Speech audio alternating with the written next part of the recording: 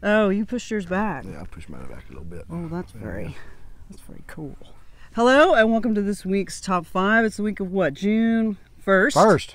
2017. I'm Christina Rees. I'm Andy Don Emmons. And where are we? Well, we're south of Dallas, about 100 miles south of Dallas in Freestone County. What is this ranch? This is the L&D Ranch, family ranch, 5th generation. 5th generation. We're near Fairfield. Fairfield. We're east of Fairfield and west of Palestine. I'm here with Brush Muscle, the collective of 3. It's Michael Wynn, Terry Hogan, Andy Don Emmons. So thank you for being here with us today. Thank you. It's fun time. It's not too hot. We're shooting some guns. Yeah, we're shooting stuff. We're starting to work on a new project with Brush Muscle. So we brought some old used, semi-used cans of paint and shot them up. We killed them. Yeah, we're going to eat them later. Christina's a good shot. Watch out. She's pretty good. Oh, God damn. Don't get sprayed. I don't want to get sprayed. Oh. Number 5 this week is it's Andre Serrano. It's going to be a series of photographs, the torture photographs, at the Station Museum down in Houston. Yeah. Have you seen these? I haven't seen them, but I know the Horathises down there have that station. They put some pretty crazy shows on. It's real political at this point. They've been very responsibly political for a while. What I do know about this series is that Serrano, he photographed these volunteers, but he put them through the ringer. Apparently, what you see that looks like torture and pain and suffering is real. So I assume he must have... So it's not makeup.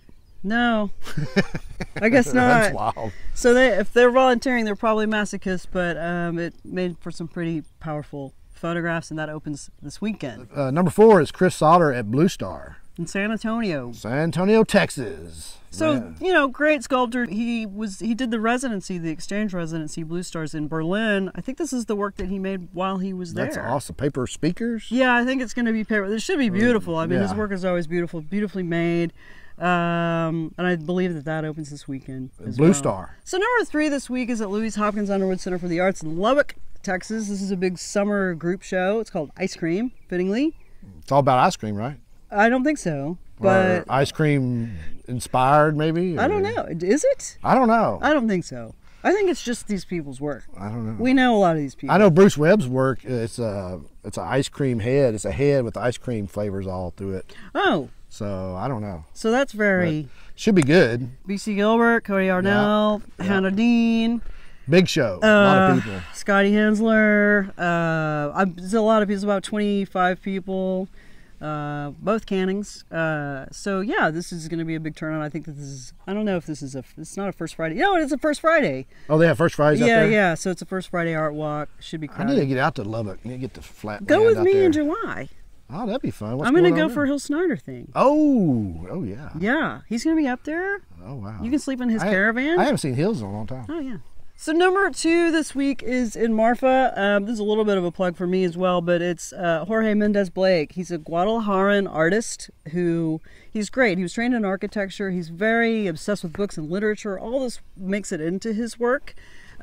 He was making this show as Trump was being elected, as the wall was being talked about. I believe it's going to be a really good overview of the kind of work that he does. A lot of sculpture that will reference literature and architecture and politics and the possible building of a wall. It's at Marfa Contemporary. It opens this weekend in Marfa, and I'm going to be in conversation with him on Saturday at 11 a.m. Oh, wow. in Marfa. So if you're out there, please come see us and hear what he has to say about this work. It's really, really interesting stuff. Right. So number 1 this week is at the Fort Worth Modern. It is Doug Aitken. Do you remember a show that Suzanne Weaver brought to the DMA called Diamond Seas? And it was the De Beers Desert in West Africa. Yeah. And the abandoned houses. Yeah. That's Doug Aitken. Oh, okay. Yeah. I remember that show. This is a big retrospective of his work, and I saw it. I haven't seen the Fort Worth iteration of it. I saw it at LA Mocha. I think his videos are fantastic. I'm not as into his sculpture, which is the real saleable stuff, although his video is too. But I mean, this guy's made some iconic art videos over the last 20 years. Diamond Seas is still one of my very favorites. Spend some Block time. out some time, because it takes a while to get through some of these videos, and it's absolutely worth it. One of the reasons it's nice to have you on this video is your work is the first artwork I ever bought. Really? Was yours. through Vance Wingate at Gray Matters. It was ink and marker on poster board. It was it's awesome. I still have it, of course. And then the most recent piece of art I bought was also yours. Oh, yeah. So there's a little bookend story going on. There here. you go. Yeah, that show at Gray Matters must have been.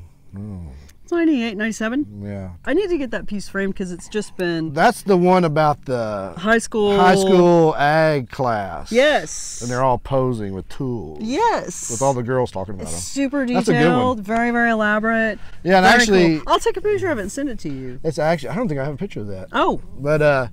But that's actually, I actually cured myself from my OCD doing that series. I could see that.